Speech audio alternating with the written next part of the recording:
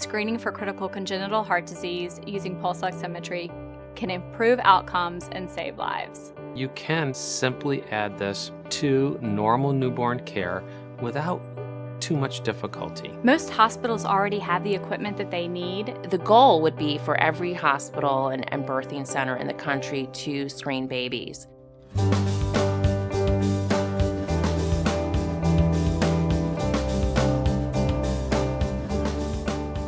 Pulse oximetry, called pulse ox for short, is a simple, painless, and non-invasive test that measures the pulse rate and the percentage of oxygen saturation of hemoglobin in the arterial blood.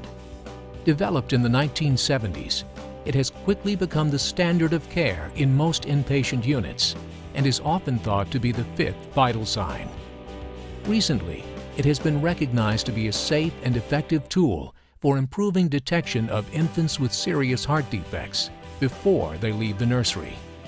In 2011, the U.S. Department of Health and Human Services, along with many leading health organizations, endorsed adding screening for critical congenital heart disease, known as CCHD, to the recommended uniform screening panel.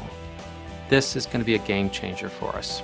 And now we're just going to have a little bit more safety for those babies when they're born, so that we find them and get them to early treatment, and that will improve the lives of many babies.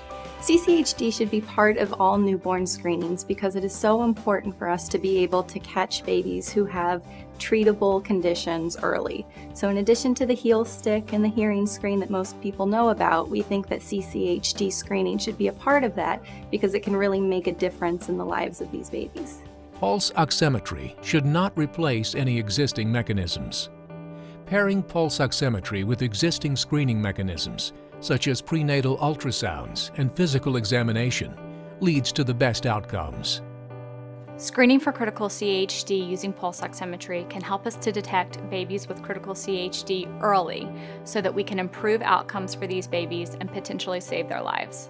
My daughter, Veronica, died suddenly and unexpectedly when she was 7 weeks old of an undiagnosed congenital heart defect that could have been picked up had she received screening when she was born. She appeared perfectly healthy. I had all the prenatal tests, including a 20-week ultrasound. Everything was normal, so we were under the impression that she was a perfectly healthy baby with a perfect heart. She died suddenly. They found that she had this heart defect that could have been fixed surgically had we known about it. So when I learned about pulse oximetry screening, that this could have been done, it really made me angry that she had not been screened. I hope that one day all babies are tested before they leave the hospital so that no baby dies from a treatable condition the way my daughter did. Approximately 8 of every 1,000 infants born have a form of CHD. The heart on the left represents a normal heart with normal structure and no mixing of the blue and pink blood. The heart on the right represents CCHD. The abnormal structure allows blue and pink blood to mix and lowers the percentage of oxygen in the arterial blood.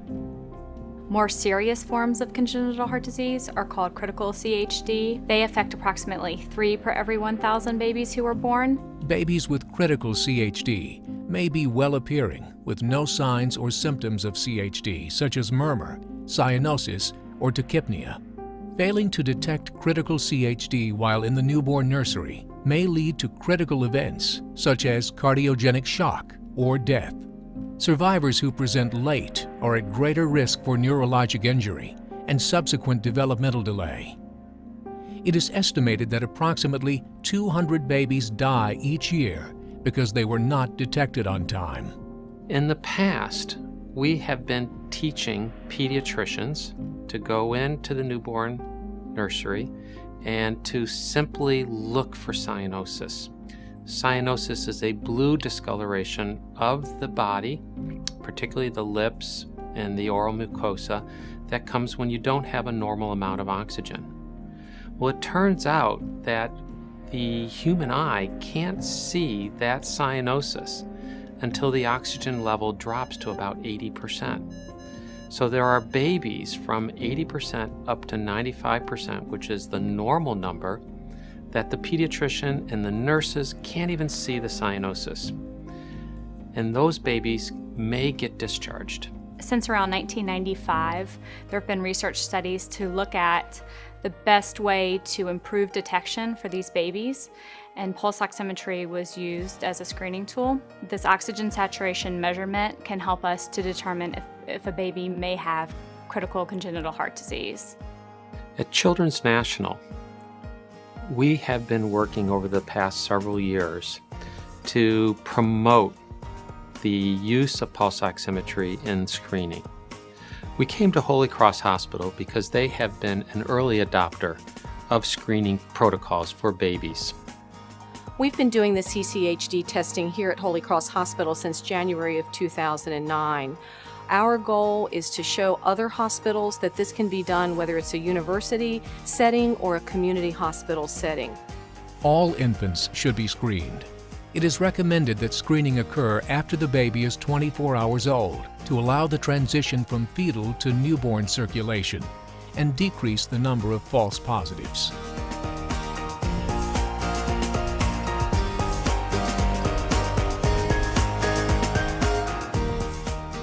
Parents should be educated about CCHD screening during prenatal tours and classes at OB/GYN clinics and through hospital communications such as newsletters. Parents can be referred to www.babiesfirsttest.org to learn about CCHD and other newborn screening. I tell families that it's an easy, it's a painless, and it's a very quick way to detect for the presence of CCHD in their newborn. It's important for the nurses to educate the parents prior to the screening.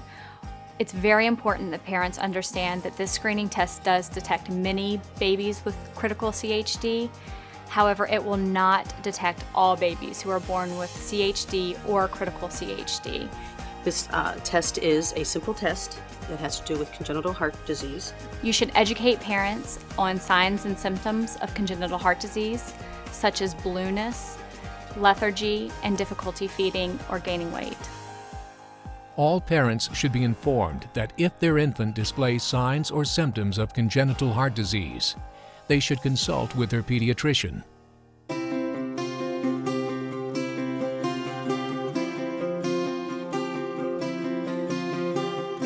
CCHD screening should be done at or as close to 24 hours of age as possible. We take a measurement on the right hand and the right foot. We do it at the same time we are measuring the newborn screening. So again, easy, painless, and very simple to administer. Once the oxygen saturation is determined for both the right hand and the right foot, the screener should look at the protocol and determine whether or not the infant needs additional testing or if they pass the screening. If you are using disposable pulse ox sensors, use a new, clean sensor for each infant. If you are using reusable pulse ox sensors, clean the sensor with recommended disinfectant solution between each infant. Dirty sensors can decrease the accuracy of your reading and can transmit infection. The best sites for performing pulse ox on infants are around the palm and the foot.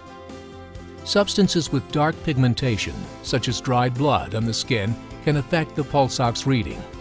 Make sure skin is clean and dry before placing the sensor on the infant. Skin color and jaundice usually don't affect the pulse ox reading.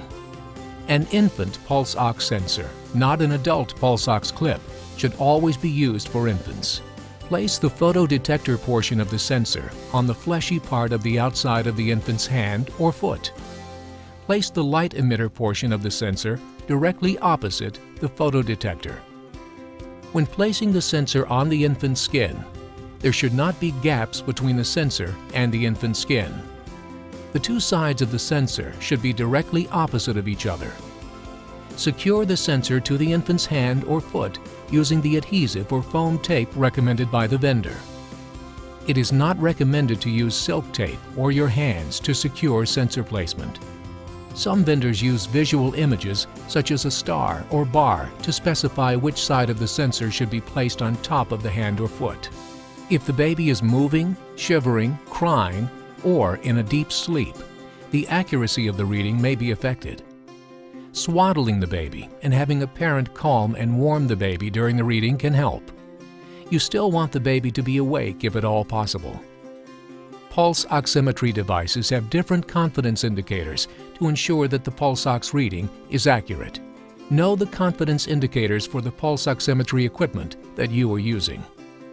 Remember that pulse ox readings aren't instantaneous, and the reading is an average.